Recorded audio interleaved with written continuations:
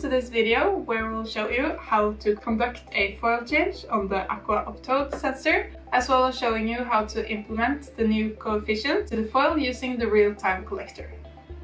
The equipment you will need is the Aanderaa sensor connected to the RS222 cable. If you're using an analog solution, you will need connect terminal blocks. If your computer has a serial port, just connect the RS222 cable directly to the computer or use a USB adapter.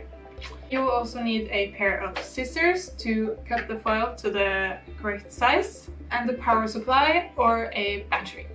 You will also need the Calibration Certificate or the foil service kit, which includes the Calibration Certificate, which has the batch number and the new coefficients, and the foil kit, which includes the new foil and some tools.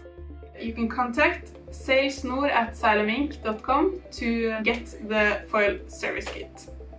Before controlling or calibrating the sensor, leave the new foil in a cup of water for 24 hours, or you can optionally leave the sensor with the new foil in water for 24 hours. When changing foil, it is important to remember the type and the batch number of the old foil to know what calibration you need to do in relation to the new foil. If you are changing the type of foil altogether, you need to send the sensor to Aanderaa for calibration. If you have the same type of foil but with a different batch number, you need to calibrate the new coefficients in the real-time collector. If you are changing to the same type of foil with the same ID, you need to control the air saturation numbers and possibly control the calibration. It's also important to remember the batch number of the new foil. A tip is to remove the sticker and place it on the sensor until you are finished with the calibration. In the foil kit you will find the new foil in here, and you will also find some tools to open the sensor. Here is the new foil. The red part is the sensor part of the foil, and on the other side you have a protective layer made by plastic and Teflon. If the protective layers are destroyed, the sensors will be less protected. The foil needs changing when destroyed.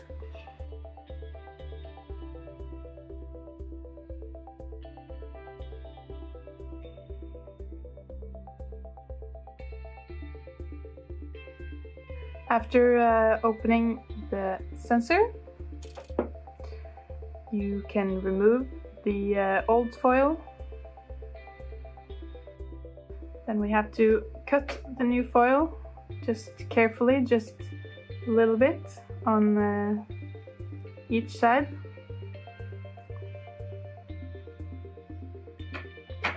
And then replace the foil with the red side facing down and put the lid back on.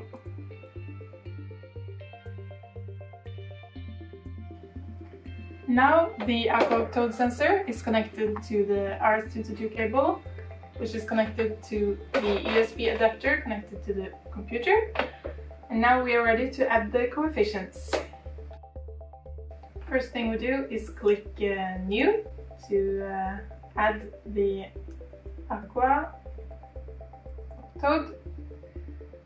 through a serial port, COM port 4, and we are adding the baud rate, which is standardized 9600, and clicking OK. Then we're opening the port, and the status appears green when it's successfully opened. Then we're opening the control panel.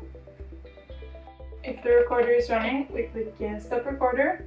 Then we go to Device Configuration, include the user maintenance, and click Get Current Configuration. And we add the password, which is 1000. Click OK. Then we open user maintenance and we are going to calibration, where you see the foil ID, and change the foil ID if you have a new foil ID.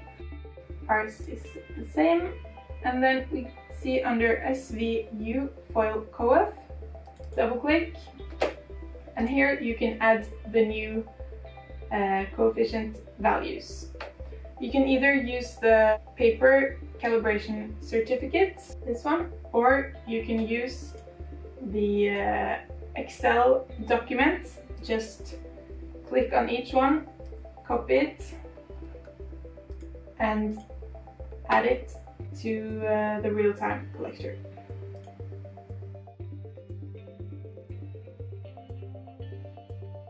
And you click next and finish. In the case where the foil kit does not contain any coefficients, contact Aanderaa support. And then we end by checking if the sensor is calibrated correctly. Go under device configuration again, and under click edit on system configuration. Here we change the mode to AADI real time. And click next. And wait for the configuration update to finish. Finish. And then go to recorder panel, refresh the status. Yeah, the recorder is on. Exit the control panel, click the text viewer. Here you will find under sensor data the air saturation,